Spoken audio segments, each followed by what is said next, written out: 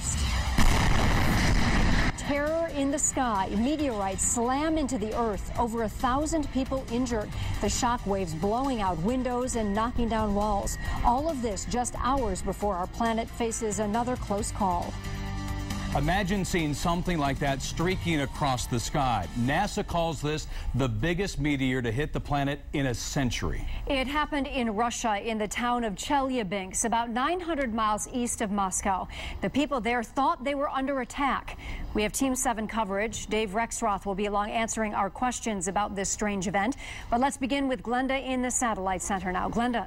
Well, Joanne, Jeff, I mean, as you said, imagine this. You can see it. There's people driving who caught video of it, but it came racing into our atmosphere, 33,000 miles an hour.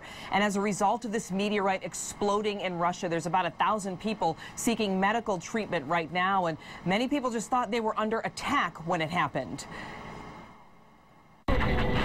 It came out of nowhere, a blinding flash of light streaking across the sky, and then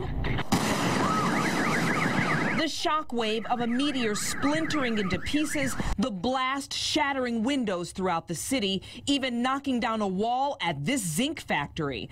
Witnesses thought they were under attack. What? Yeah! On the streets, chaos. Officials say nearly 1,000 people were injured, most by broken glass. NASA scientists say this was the biggest meteor in a century, over 7,700 tons. Much of it burned up in the Earth's atmosphere, but fragments slammed into the ground.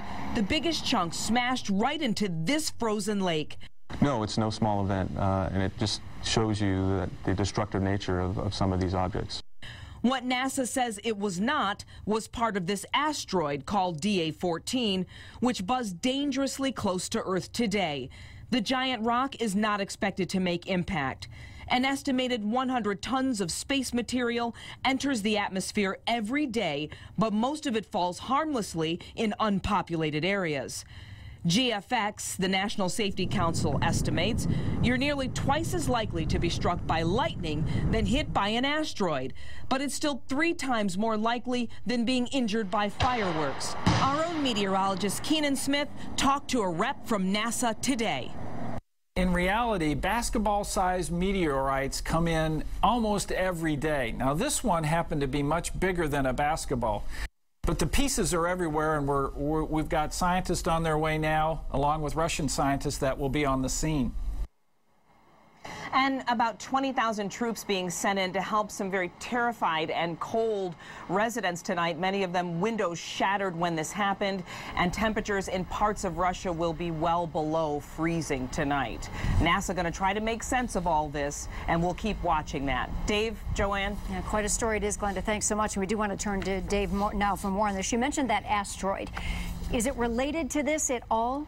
No, it's not. I mean, coincidences are coincidences, and it seems really weird to have this, but it's not like it was a chunk of the asteroid that broke off and came in. It's a separate, completely different issue. The asteroid has got an orbit, and we'll have to deal with it from time to time, but this was just, the meteorite was just a one-time thing. As you heard the expert there say, it happens all the time, but this one was much bigger, so it didn't just entirely burn up before it got deep into the atmosphere near the surface. All right, Russia really no stranger to meteorites, Dave. They've been hit before. I mean, why Russia? And more there than most spots. Yeah. If you think about the Earth and you look at what's going on back here, you've got a lot of water. Well, of course, when it hits there, nobody knows. But Russia, in terms of just the square mileage, is the biggest country, and so it gets hit more often than other places. Not necessarily to do with the magnetic poles or anything like that. It's just big. Let's look at some more surveillance pictures we have now from inside businesses as shock waves just blow out windows. I mean, look at this. And as we mentioned earlier, some people thought they were under attack. They had no idea what was going on. But let's just talk about how often do meteorites actually hit the Earth? Well, meteorites are the ones that actually hit the Earth. Right. Meteors are the ones that we see as shooting stars and burn up.